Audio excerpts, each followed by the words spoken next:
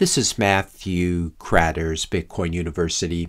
Today I want to talk about Game Theory 101 for Bitcoin Core devs, and this is part of an ongoing series that provides remedial education for Bitcoin Core devs who may have risen too quickly in the organization and thus may find themselves lacking an understanding of the very basics. This is part of the series that includes Risk Analysis 101 for Bitcoin Core devs. Now, many Bitcoin Core devs were in high school just a few years ago, so I think it's important to bring them up to speed on things like game theory. Game theory involves things like thinking more than one move ahead. It's a lot like a game that's called chess. For example, let's say that you're a Bitcoin Core dev and you want more mempool consistency, where everyone's mempools look mostly the same, and those mempools mostly conform to what most mining pools are including in blocks. This is of course delusional and has never been how Bitcoin has functioned over the years, and it's a great example of the evils of central planning. But let's just say that this is actually Bitcoin Core's goal, because it is. So Core comes out with new software that better aligns mempools with what gets mined. Mission accomplished? No, not quite, because it turns out that Bitcoiners really don't like it when you try to change Bitcoin, even if you just try to change mempool policy.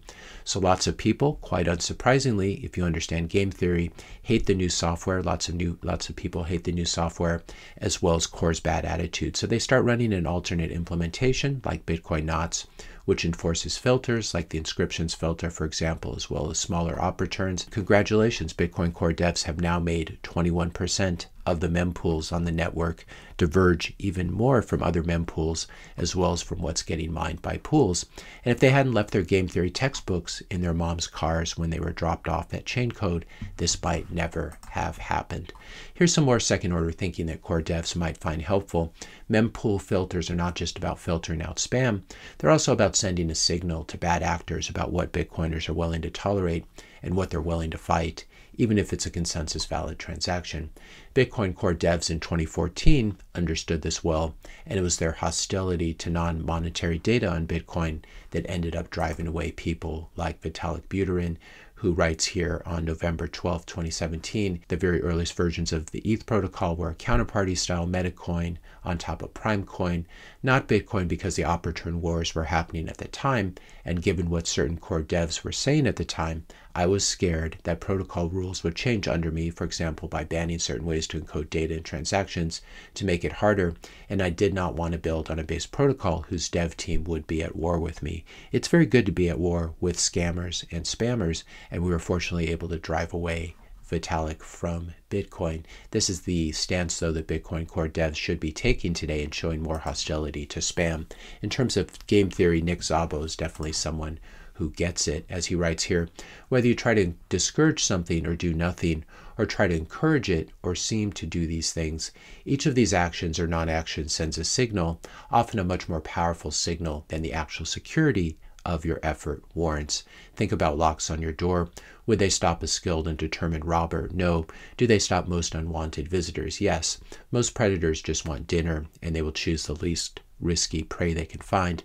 Since this debate, talking about the op return debate, since this debate mostly lies in the area of the mempool and relay policy, it mostly isn't about strong security. It's more about the locked door kind of security, or even just about traffic signs that guide people to the proper place.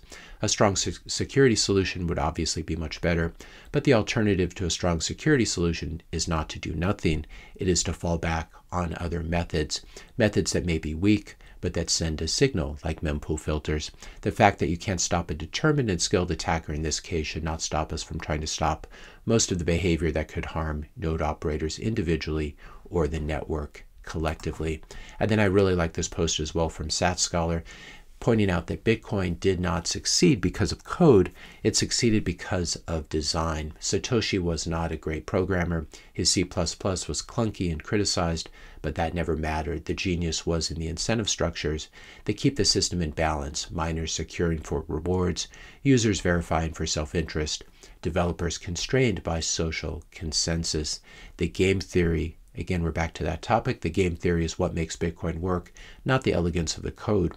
What's overlooked is that most changes today are argued by people who can write code like Bitcoin Core devs, but Bitcoin's real oversight has always come from outside of that circle. Economists, philosophers, and everyday users. Satoshi himself belonged more to this other group. He was a systems thinker. He was a systems thinker who used code as a tool, not as the essence of Bitcoin. At its core, Bitcoin is not software. It's a social contract expressed through rules.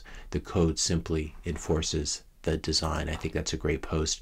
And in conclusion, I would agree. Bitcoin needs fewer devs and more systems thinkers, more big thinkers, fewer tinkerers and innovators, and more conservators. If you enjoyed this video, be sure to hit the subscribe and like buttons. Hit the notification bell if you want to be notified when I publish my next video.